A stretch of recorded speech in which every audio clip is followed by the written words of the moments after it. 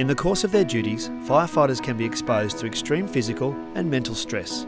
With these types of exposure comes the potential for firefighters to become unconscious or worse, go into cardiac arrest.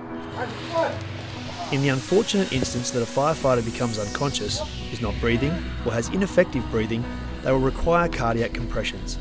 The time to start those compressions is critical. The sheer quantity of equipment worn by modern firefighters can influence the time it takes to access the patient and provide a rapid primary assessment.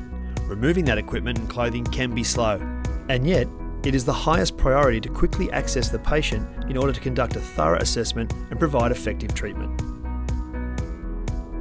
In order to achieve fast patient access when in full firefighting uniform, Fire and Rescue New South Wales are introducing the Mayday drag. Mayday is the term used by Fire and Rescue New South Wales for a firefighter in a life-threatening situation, and drag because the technique effectively drags the unconscious firefighter from their equipment. So let's break the Mayday drag down.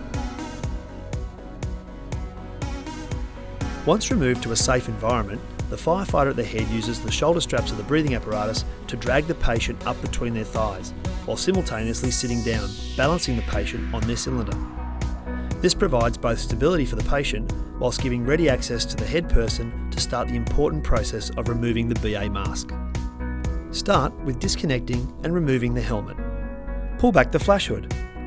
Loosen the straps on the head harness and remove the face mask over the head, preferably on the same side as the airline is connected, and set aside.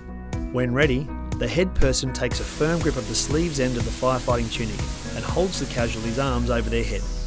It is the responsibility of the person in this role to make the call on when to drag the casualty from their equipment. Prepare to drag, drag!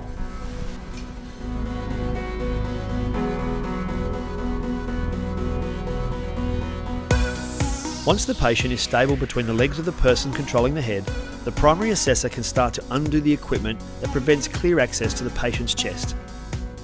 Starting with disconnecting the helmet link from the remote speaker microphone. Release the shoulder straps and waist clip of the breathing apparatus. Unzip the tunic and spread the lapels wide.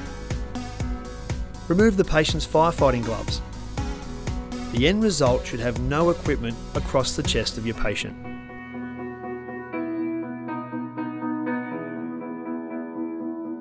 The role of the dragger is to pull the patient from their equipment and assist with treating the casualty.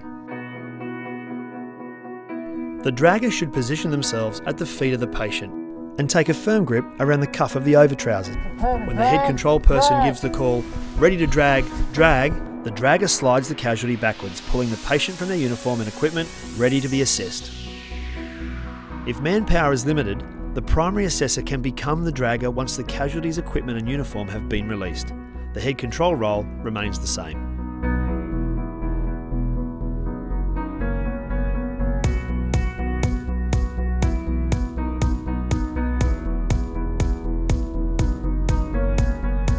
In assessing and testing the technique, Fire and Rescue New South Wales and New South Wales ambulance personnel found the Mayday drag to be up to 5 times faster for accessing, assessing and providing treatment to an unconscious firefighter in full firefighting PPE. Never forget that for every 1 minute the compressions are delayed, it is a 10% decrease in survival rate of your patient. With that in mind, practicing the technique as part of station drill would greatly benefit all firefighters on the fire ground.